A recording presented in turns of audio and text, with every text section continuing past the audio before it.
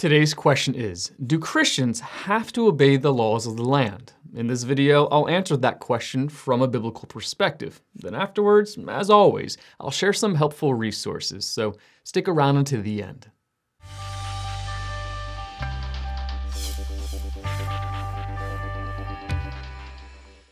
Romans chapter 13, verses 1 through 7 states, "Everyone must submit himself to the governing authorities, for there is no authority except that which God has established.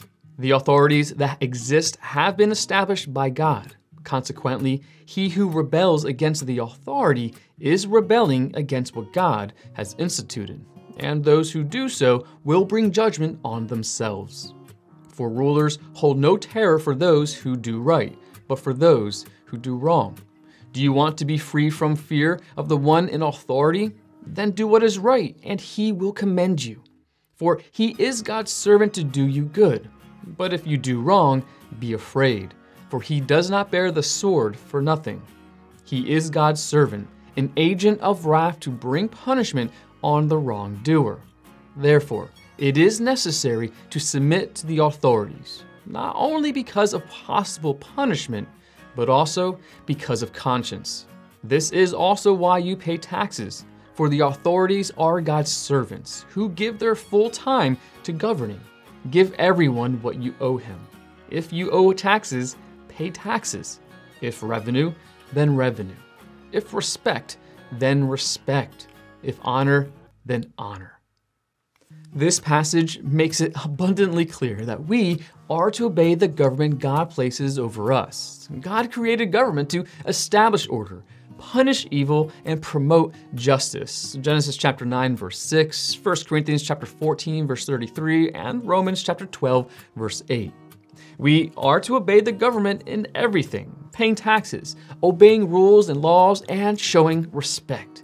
If we do not, we are ultimately showing disrespect towards God, for he is the one who placed that government over us.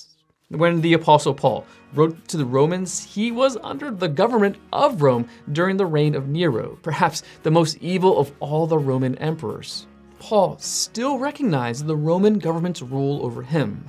How could we do any less? The next question is there a time when we should intentionally disobey the laws of the land? The answer to that question may be found in Acts chapter 5, verses 27 through 29. Having brought the apostles, they made them appear before the Sanhedrin to be questioned by the high priest. "We gave you strict orders not to teach in this name," he said.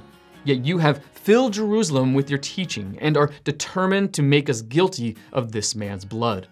Peter and the other apostles replied, "We must obey God rather than men." From this, it is clear that as long as the law of the land does not contradict the law of God, we are bound to obey the law of the land. As soon as the law of the land contradicts God's command, we are to disobey the law of the land and obey God's law.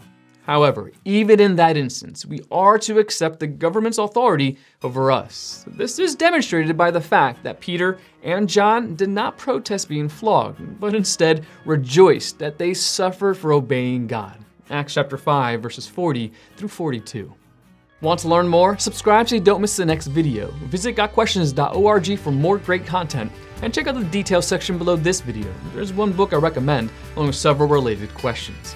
If you'd like to learn about Bible Munch, or if you're interested in bite-sized devotionals, subscribe to Bible Munch on YouTube. It's linked right here. Now remember, you got questions, the Bible has answers and will help you find them.